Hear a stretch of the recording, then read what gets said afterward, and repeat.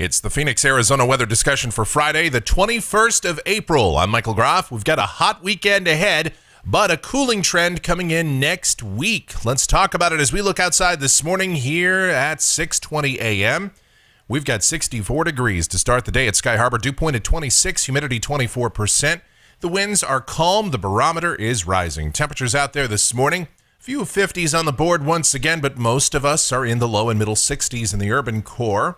Satellite shows clear skies across the state right now.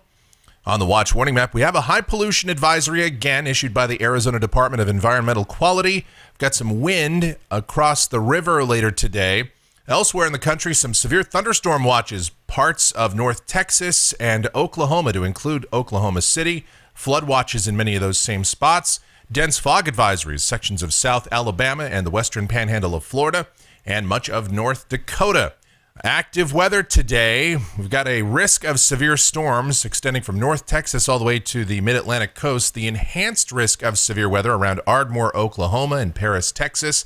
The standard slight risk includes places like Fort Smith, Fayetteville, Arkansas, Little Rock, and Oklahoma City, as well as Dallas-Fort Worth.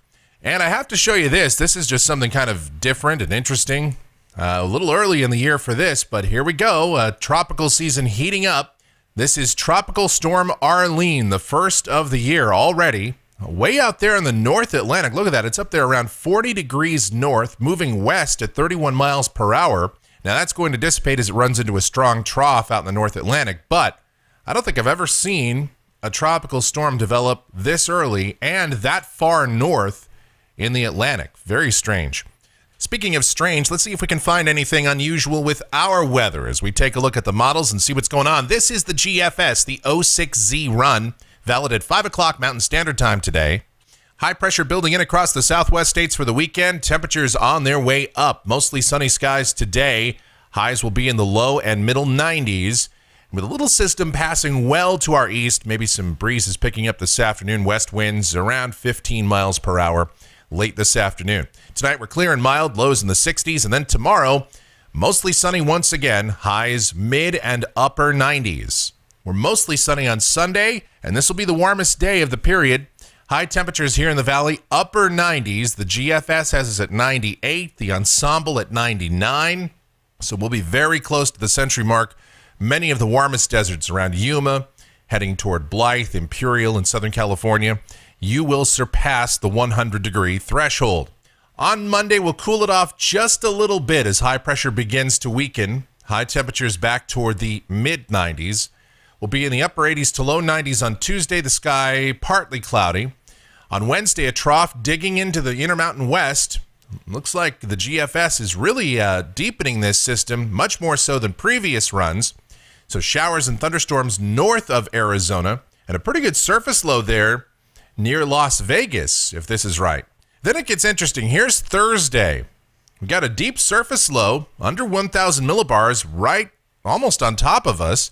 And with it, just enough moisture could be advected in here for a small chance of showers or thunderstorms.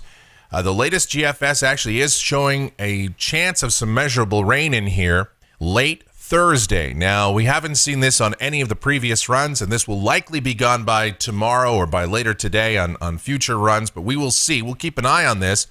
Nevertheless, the idea of a deep trough developing across the interior west with the base here over Arizona, and that will help cool us off.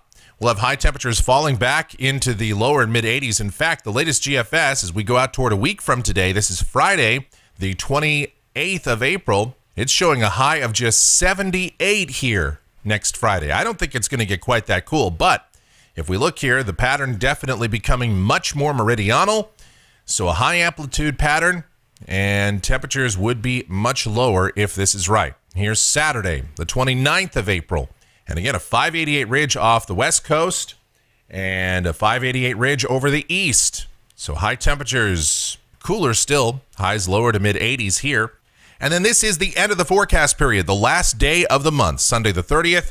Looks like deep low over the northern plains states, warm for the east coast, and temperatures recovering here in the southwest states as well, back toward the 90-degree mark.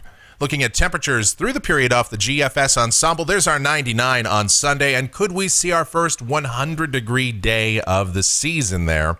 Yes, that's possible. And even if we don't, you know it's coming here in the next few weeks. And that'll do it for the Phoenix, Arizona weather discussion for today. Our next video back here Monday morning. Have yourselves a safe weekend. Stay cool out there, and we'll see you next week.